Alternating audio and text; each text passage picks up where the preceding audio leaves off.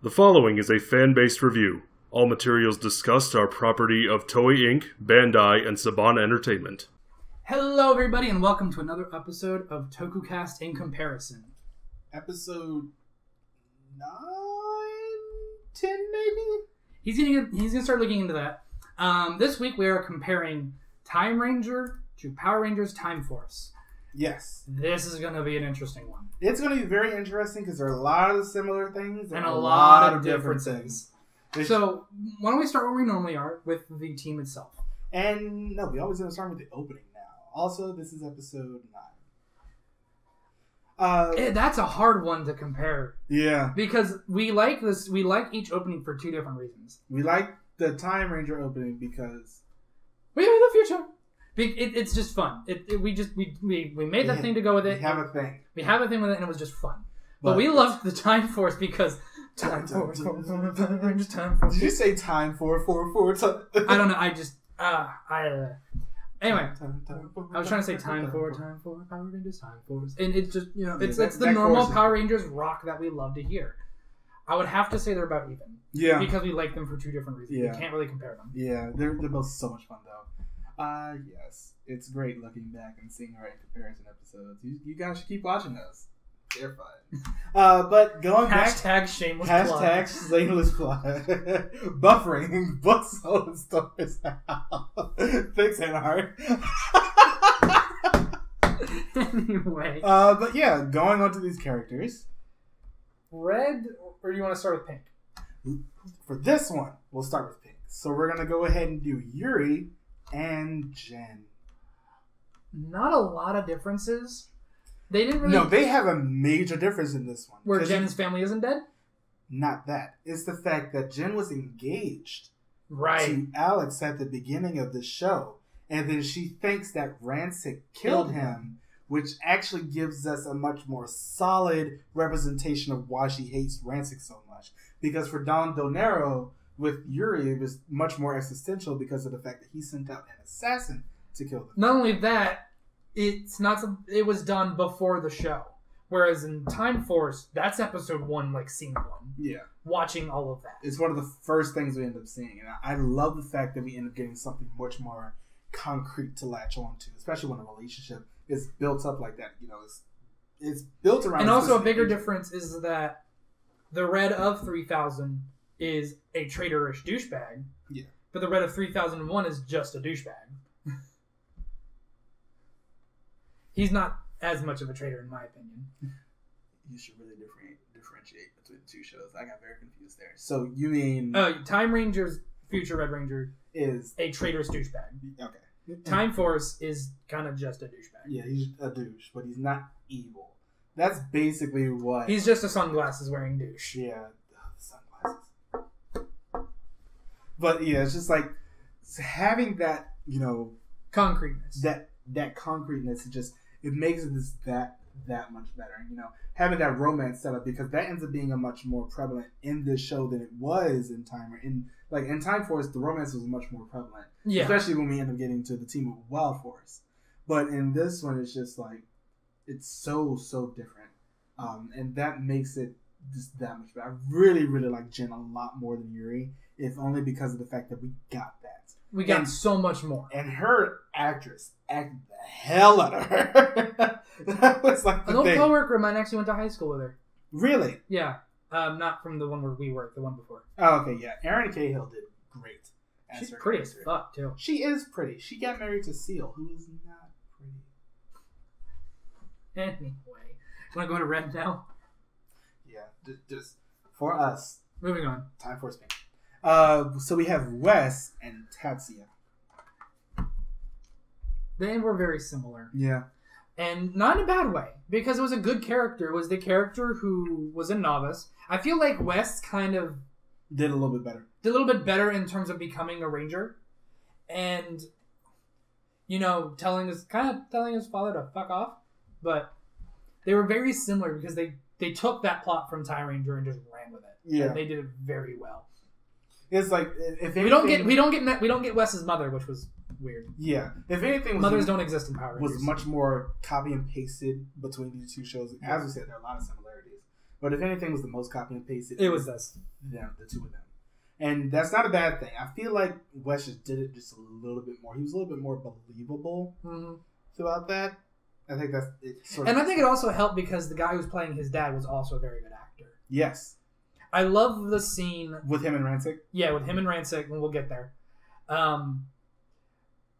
Next should be Yellow, I guess. Or is there anything else you want to say about Red? Not much. Because it's still just we end up getting a lot more for Wes at the end of it, and that's mostly because of the fact that we didn't even talk about the team up inside the Sentai review. Yeah, we'll talk about it a little bit here. It's fine. I like the fact that it was in continuity with Gingham Go-Go 5, where the mechs were already destroyed, and they used some weird time portal to bring it back. Thought that was cool. Okay.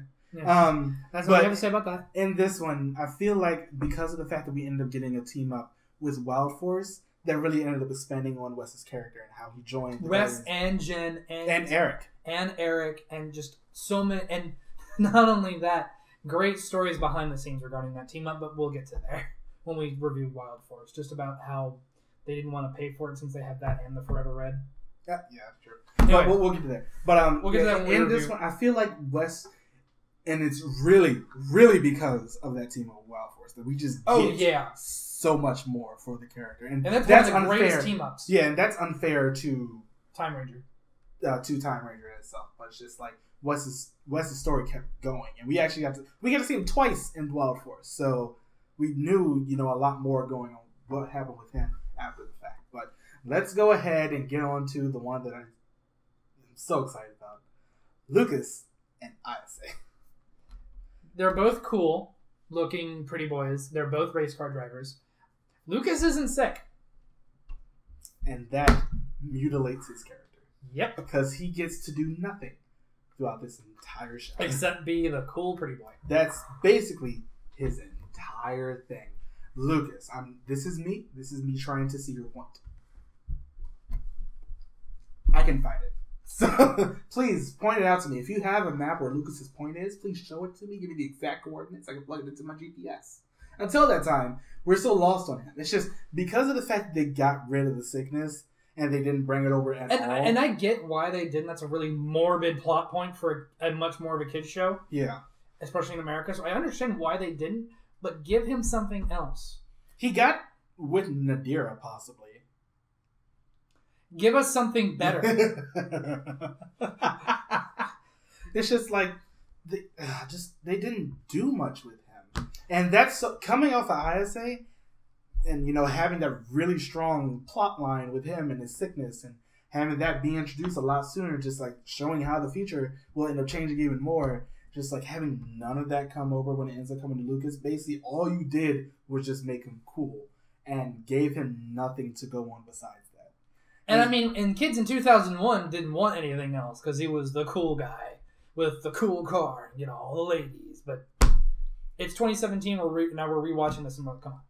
It's just like there's that whole one episode where he was just a dated character. That was the problem, and that was his whole thing where Rancic was about to set him up on a date with his daughter. I remember the whole thing because he took him out of the fight and look your best. If you don't, I'll destroy you, but you have to look your best. Oh, we'll get to him. Yeah, it was just I don't know. Lucas was nothing, basically. That was him. That was his character. Let's go to Yellow. Domon and Katie. I love both of them. Love both of them. But we got an Asian man on one side and a black woman on the other. Yeah. No matter what, we're racist. No, it's just oh god, I love Kate. Have you seen her recently? Let's also bring to the fact that she has a civilian power, which is different. Strength. You gotta be nice. This is Katie. I like Katie. Thank you, it's just I loved her character. I thought she was very passionate about things, which really translates over from Domo because they're both really passionate characters in the things. MMA fighter to just super strong woman. Yeah, she's super affectionate and everything. It's just I don't know. It's hard to pick. Yeah, with this one, it's because they're honestly just two completely different characters. Yeah, they're similar, but they're very, very different. The problem is that we're not Domo, just talking about gender and skin tone and everything. No, because it also doesn't have that Domo had that subplot of the romance with the character and that paid off 11 years later. Yeah. So No, it paid off immediately because he exists now. yeah, it's just like I don't know. So we don't have that. We don't have the same amount of commitment and payoff and dedication with Katie, which is fine because she's not a bad character. She just doesn't have it. We're not as invested. It's like we'll talk about that a little bit at the end. Actually, we'll talk about like differences in plots. Yeah, we'll go, and now we're gonna move on to Green. Yeah, so you have Shion and Trip. Another copy paste job a bit. Yeah. I feel like Trip didn't get as much of a backbone. Yeah, they really didn't. It's just he had the whole. I remember that one episode where it was he and Nadira were in, like they had originally like ransacked the place, or they were being. It was being. Well, he was the main reason why Nadira stopped being the villain. Yeah, between him and Lucas. Yeah, between him and Lucas. But it's just like they had that whole one episode where they had to help this lady give birth mm-hmm. in the middle of like a department store or something. I don't know. It's just really different between the two because they have very, very. I feel like the difference similar. Between them is that in Timeranger, he was the timid, smart one who eventually grew a backbone. Mm-hmm. I feel like in this one, he was the timid optimist, who was, yes, also smart, but he was the one who always was the person to go to when you need a pick-me-up. Yeah. Like, if you're feeling bad, he's the person who's like, it's okay. He was the optimist, and he served that purpose very well. Yeah. Again, we're never saying that these are bad characters except for Lucas, but they were just in that one character trait they were different. I feel like. Which it works. Yeah, like they're with very, the plot that they were going for in Time Force, they needed an optimist. It's weird the fact that they got rid of two of the other major plot points from Timeranger when they brought it over to Time Force with ISA and Domon and what they had to go throughout the show because everybody got a plot, but Shion was much more existential. Yeah, especially when having to come to Time Fire near to the end of the show. But Trip ended up having that same thing with the Quantum Ranger. But it's just, it wasn't as powerful. Yeah, it wasn't nearly as strong because death was much more permanent. In Sentai. Yeah. In Sentai, death is more of a thing. Yeah. So, but when we see it in Power Rangers, we're like... Because I don't believe his planet was destroyed by a war or anything. I think, let me just double check that now because Trip did also end up coming from another planet. But it's just like... And let's also... put into effect that there's not as many alien life forms in Time Force. They're more mutants. Well, I mean, all of SVD. I meant I'm comparing Time Ranger and Time Force. Yeah. So it's not as many alien life forms, especially because mutations. in like the first episode of Time Ranger, like when they're studying with like the rest of the cadets and everything, mm-hmm. we get to see like various alien species also part of the cadets. But yet they're like mutant this, mutant that, mutant. And then Org later on. We won't even... New Org. But between Trip and Shion, I think I'm going to end up having to give it to Trip just a little bit more. How so? I mean, barely. And it's mostly just because of the same scene with, him standing up to the Quantum Ranger Time Fire. It's just, Trip felt a little bit more believable. Fair enough. Yeah, just like a minute amount, but because their characters are basically copy and paste. I'm keeping it even only because I felt like the scene was more powerful in Time Ranger and it felt more believable because it felt more like he was actually in danger as opposed to in Power Rangers where one Power Rangers died and that didn't last long. So your track record's not great. But now I'll rescind that. Yeah, I'm gonna play something about even as well. So why don't we move on to Time Fire versus Quantum Ranger? Yes, we're going to move to Naoto and Eric. A lot of the things are very similar once again. They're both very headstrong characters. Eric is the leader of the Silver Guardians. So he was first a soldier, then he ended up becoming a leader. And Naoto was the leader of the City of Guardians. He was first a soldier, then he ended up becoming the leader. They find they find the Sixth Ranger power and but it felt less like that the Silver Guardians were trying to take it away from him in Time Force, mm-hmm. which kind of, in my opinion, helped. Because I felt like that whole subplot line of him having to steal it back shouldn't have been necessary. Yeah. Because like the first time you end up seeing Eric, there's that whole three-way struggle where the quantum powers, finally been revealed. The fact that they were sent back to the past, they got sent back too far. They end up going back to the past. He almost ends up killing Wes. What a shock. And so, that part is happening. I also felt like the tension between Wes and Eric was smoothed over a lot faster. Yeah, it really was. It's like, but I think that's also due to the fact that they didn't have as many episodes to do it with. Yeah. And then there is the ultimate question of Time Fire dies, Quantum Ranger doesn't. Now, if you don't know, they did end up filming a scene where the Quantum Ranger did die to match. And they also filmed the final goodbye scene without him. But then they went back, and it might have been because of the fact that he got so popular, and they kept him in the show. Which, I mean, is fine. But it's just with Time Fire, that sacrifice was strong, for lack of a better word. Mm-hmm. It's just like that was a very powerful. Because they still they left the scene in technically where he dies, but they just take off the dead part. Yeah. So you still see him get hurt. You still see him like laying on the ground. And you pretty much think, well, he's fucked, and then he's back. Okay. And I mean, once again, with Naoto, it's just like we end up seeing him in the battle at the beginning of Go Kaiser. They end up explaining that more or less in the Jetman episode, once a Ranger, even in death. But at the same time, it's just... But when we're comparing characters, the fact that one dies and one doesn't, I feel like shouldn't be that much of a factor because he's dead doesn't make him a better character. Yeah. That just means that he got written better. Yeah. Because he got that second. Well, I wouldn't say that he got written better. I think it's just the fact that they gave him an ending. They gave him an ending, which means we have a complete story for said character, as opposed to Eric, whose story is technically still going. Yeah, I mean, we see him with Wes in Wild Force at the beginning, before the other... Where he took Eric's job, but, sorry. They took your jobs! And then, we end up getting to see him again in Forever Red, so we end up getting the fact that these characters are still I still love that he's in Forever Red. Yeah, I mean, it makes sense. But it's just like we end up getting the fact that these characters are still going, and in Naoto's case, his character has an ending. So it really ends up coming down to the fact that if you prefer an arc to be over, or if you prefer something to be more open-ended. With Eric, I kind of preferred it to be more open-ended because he had a lot of redeeming him to do for being such an asshole. Like, he had that stuck-up thing, and in Wild Force, when he ended up teaming up, it was like him and Yellow, who had like that whole love-hate relationship going on. Yeah. And they were sort of the same, similar character. Like, in, the way their personality and actions came through. And then, he sort of ended up helping her get over herself a little bit. Yeah. And so, I'm going to have to keep it even on this one again. Yeah. I'm not going to blame you.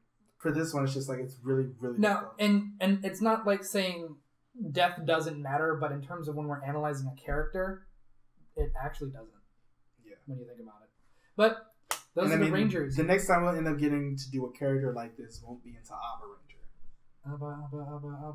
And I think that's basically the last time that we'll end up getting a character versus somebody who died. So that it just makes it that much different. Unless you want to compare Gosei Green. No, he doesn't have anything. It's a joke. Moving on. Now, do you want to compare main villains yet, or do you want to save that to last? I mean, what else is there? The plot, but we don't even cover that time. Fair enough. Anyway. So let's Rancic versus Don Bonero. The once again biggest issue with this is the fact that Rancic's story continued to Wild Force, and legitimately continued to Wild Force. And he's not a mob boss. But in show, it's just like he's fighting to make the mutants like sort of the pervading power. So once again, it's another. At first, it seemed like he was trying to fight for mutant equality, but then he turns more into that Magneto thing of we're superior, we should be ruling you. Yeah, it's legitimately it. But with Don Bonero, everything was money, and the fact that it's not really shown nearly as much, especially with Rancic, because Rancic is the one who ended up turning on the equivalent to Gien in that show, and basically just made him a robot. He had to end up rebuilding himself. But because let's be real, Rancic has a sad story, but he's still an asshole.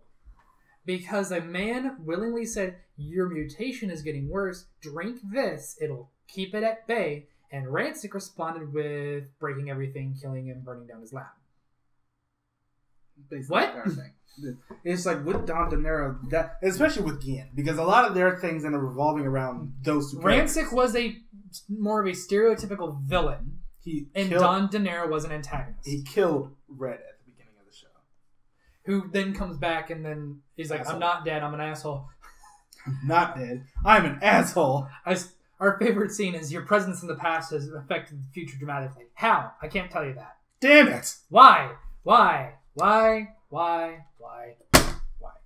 But I feel like in terms of watching between these two, it's like it's really hard to compare. They're different, but they're similar because they're the main.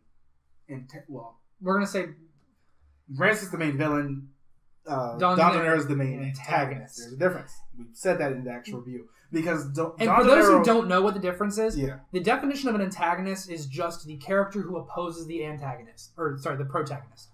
It's not saying that they are evil. It's not saying that they are bad. It's just saying that they have a different view than the protagonist of said story. Now, to be fair, Don De Niro is not a good guy. We're not saying that he is, but we're saying he's not pure evil. Yeah. He's not a good guy, but he's also not evil because he cares. He legitimately cares for his crime family, especially Gien, because he owes so much to him, and it's as opposed to Rancic, who said "fuck off." Yeah, he basically just ends up killing him. And then Rancic lucks the fuck out with that said formula gets invented in the year 2001 by Wes's dad. And again, another great scene. It's like, and I can't remember the exact one. It's like, yes, he doesn't want to follow my footsteps, but he's being his own man, and I'm always going to be proud of him for that. And if I knew that you needed this, I would have poured it down the drain myself. And I'm like, that's good acting. It's a great scene, but it's just like, scene. With Don De Niro, it's just, I end up liking him so much more because he sacrificed himself to try to stop Gien from basically just causing worldwide destruction. And that sacrifice, it might have been in vain, but at least he tried. No, in terms of a better character, I will give it to Don De Niro. But I felt like it was more entertaining at times to watch Rancic. And I'll definitely, I'm going to go ahead. Because this is... So in terms of bias or unbiased, pure objective character, Don De Niro, but in terms of who's more fun to watch, the thing with Rancic is the fact that none of the Rangers could actually beat him. Nope. It was up to his daughter to make him turn himself in. Yep. That's another thing. That is actually a very good point. They don't beat him. Yeah. They turn his daughter good, and his daughter turns him into less of an asshole. And the only reason that ends up happening is because Rancic ends up shooting her, and that's really the only person that he ends up giving a shit about. Yeah, because he ends up reprogramming Frax, who is the counterpart to Gien, and that's basically where the whole insanity thing started to come about because of what he ended up doing to this character. To mention, because she played a major role in this entire show, the daughter. Yeah, the daughter played a much bigger role. Because the robot's going apeshit, and she legitimately walked up to him and went, I'm sorry. That what you went through, that's just awful, and I'm sorry. And it's just what? Because normally with the character that she plays, we hate that character. Especially in Lightspeed Rescue. The human-esque, but still a monster female lead in the villains. We usually hate that character. The biggest thing I had she wasn't a great actress. With Rancic is the fact that they tried to redeem him. They tried to redeem him by saying but he's so misunderstood. It's like he's been shunned by society because he has a mutation. I'm like, he did that to himself. He did that to himself, and when he found somebody who treated him like a person, he killed him. He killed them. We don't even know who the hell Nadira's mother is. Yeah, like I said, there's no such thing as mothers in Power Rangers. It's just I don't know. It's just he was a very cold character. He's very entertaining to watch, but the fact that they tried to redeem him in the team up, that the way they handle his character at the end with the team with Wild Force is just like, you can't really redeem a character like that. This dude legitimately just killed a whole bunch of people. Don De Niro simply ordered the things to do, but he ended up sacrificing himself for the greater good at the end of this. Because he, unlike Rancic, he still ends up having a heart. Rancic's heart is with his daughter. Also they tried to redeem him. No, he has a heart now. He turned himself in because his daughter told him to. That's it. Okay. I don't know. I'm definitely going to end up having to give this one to Don De Niro because his story ended where it was supposed to. No, I'll give you in terms of objective character, we'll give it to Don De Niro. But I just still feel like personally, Rancic was more entertaining to watch. I'm definitely not going to argue that. And it's just we like, won't even begin about how they retconned his origin a bit, where how he got the ability to make weapons out of his bones. And anyway, plot.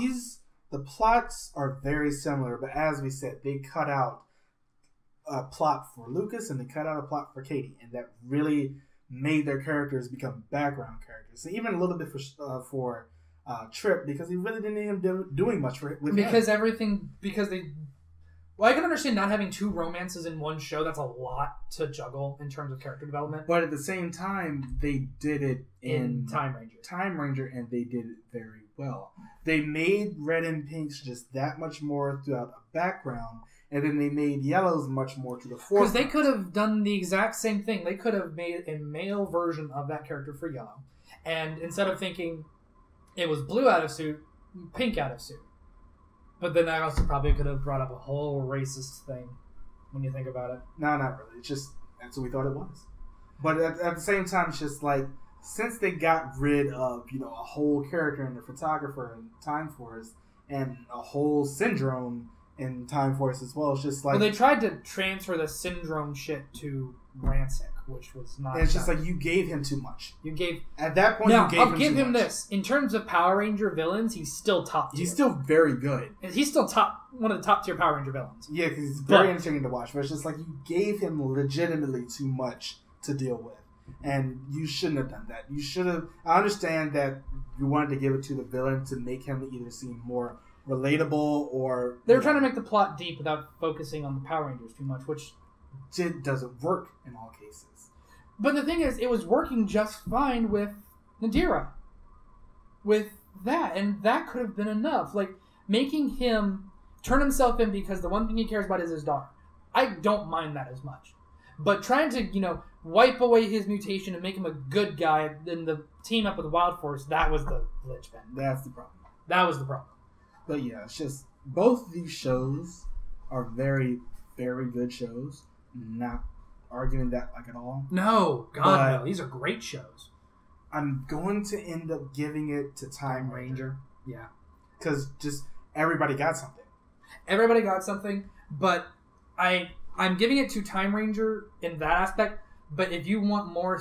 If you didn't want the things that they got in Time Ranger and you were more focused on the red and pink thing and all of that, you will like Time Force better because in that team up with Wild Force, there is so much more resolved. And I get that. Yeah. But... Yeah, it's just... I just really like Time Ranger just because of the fact that we got that sense of finality. We got that sense of finality. To a degree, we got that sense of finality. Well, of course. And, we got more of that in the Wild Force team. But at the same time, it's just going between these two, the things they tried to do with Rancic and what they didn't do with 2 of the main, actual Time Force members. Just, I don't know. It felt a little bit underwhelming to me. Like, I still really love Time Force, but after watching Time Ranger and seeing what could have gone into the actual show itself, I wouldn't have to give it and I understand that usually Power Rangers are a good 10 episodes shorter than Sentai. I get that, and things have to be cut. But, I don't know. I felt like they could... Because they cut the whole Pink going apeshit on a monster and almost killing him, didn't they? They didn't, but they shortened it and made it different because of the fact that, she didn't have a past with the monster. So they cut the dead family from the Pink Ranger thing. They cut that. So they cut stuff from everybody. I felt like some things shouldn't have been cut. Also, they showed us the things that changed in the future in Time Ranger. Her family came back to life. I can't tell you that. Why? Yeah. If you haven't seen both of these shows, go watch them. They're both great. And then after you watch Time Force, watch Linkara's History of Power Rangers for Time Force because that's still one of our favorites. Yeah. This is Katie. I like Katie. But yeah, that's another episode in comparison. Join us next time as we'll be doing Gal Ranger versus Wild Force. Spoiler alert, Gal Ranger's not going to win. But yeah, please go ahead. It will win in one episode, and I won't tell you which one. Go ahead, like our Facebook page. Follow us on Twitter. Like the videos. Subscribe to the channel if you haven't already. We will see you guys next... Put a comment. Yeah, put a comment. What do you like better, Time Ranger or Time Force if you've seen both? Yeah. We always like to hear what you say. Yeah. And if you have more Photoshop pictures of making Marcus a Vogue cover, which by the way somebody sent me on Twitter, fucking amazing. He's giving you poses. Please. Made my day. Oh god. We'll see you guys next time. Bye everybody. Bye.